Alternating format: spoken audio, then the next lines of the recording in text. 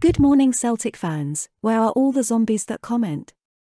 And as Kris Boyd certainly never saw it coming. Shay given wins up Kris, after Celtic thrashing. Celtic captain Callum McGregor opens up on being in a bad place following the horror collision. And Rangers' pettiness led to hostile Celtic Park, and their players absolutely crumbled in it. The Sky Sports pundit had little doubt about the income of Wednesday's derby clash as he polished his smile ahead of a trip to the east end of the city. On Monday night his confidence had been reinforced by the loan signing of Aaron Ramsey, apparently the biggest signing to arrive in Scottish football since Paul Gascoigne in 1995. Celtic's problems were obvious. Without Kyogo Furuhashi and Tom Rogic, they had lost two match winners. Leo Hatate, Matt O'Reilly and Georgios Giakoumakis had started less than 10 matches between themselves and were up against a well-drilled Ibrox side packed with winners. Behind the goal in the Lisbon Lions, Boyd was shocked by what he witnessed, telling readers of the paper he writes for. Celtic were tremendous, let me say that here and now. Everyone knows where my allegiance lies, so that's not an easy thing for me to admit, but it's true. Up for it, determined, focused, united as a team, they were everything the Rangers weren't. They grabbed the game by the throat and didn't let go until they'd throttled the life out of my team. Sure, the Rangers were better in the second half when Van Bronckhorst took off his worst offenders, but it was way too late. Celtic had the game won by then and they knew it. The title race now moves on to a double-header on Sunday with Sky screening the action from Fir Park and Ibrox. With Celtic kicking off first, the pressure could be cranked up on Giovanni Van Bronckhorst, with Boyd and others alarmed by the performance, tactics and post-match comments from the Ibrox boss to Wednesday's first defeat as boss. He knows Celtic are the better football team and squad. Shay Given was in full wind-up mode on social media on Thursday night.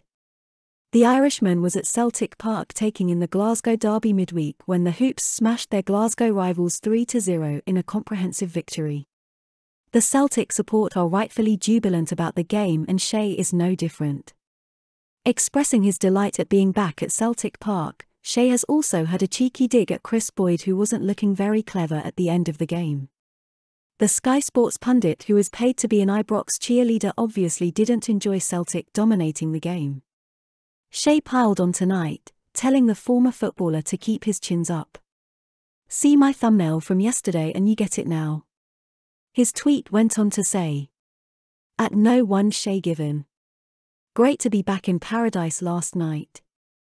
The boys at Celtic did not disappoint. Clapping hands sign, clapping hands sign, clapping hands sign Shamrock # keep your chins up at Kris Boyd. 9 rolling on the floor laughing at Celtic Park.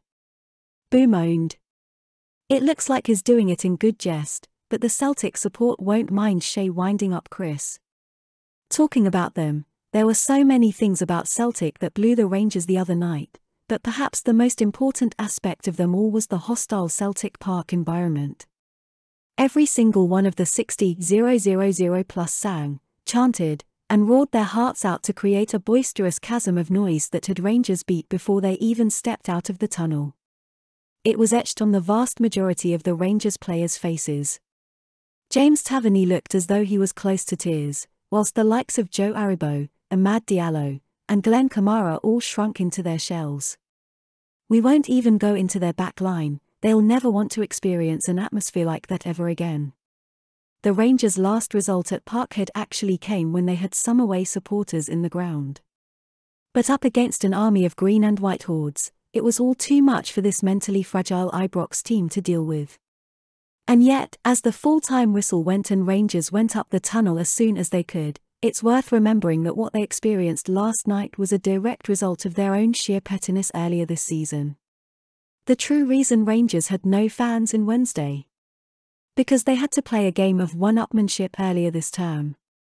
Celtic couldn't guarantee them tickets for this fixture to the uncertainty over COVID, so Rangers flat out refused us any for Ibrox. In turn, this was the result. Celtic refused Rangers tickets and it led to the environment that their players were so terrified of last night. The whole ticket war of course started back in 2018 and was initiated by Rangers. It was them that slashed Celtic's Ibrox allocation to just over 700. They didn't like us winning and singing in the crumbling park that is Ibrox. Now suck it up, Celtic are back top, and all we have to do is take one game at a time and keep winning.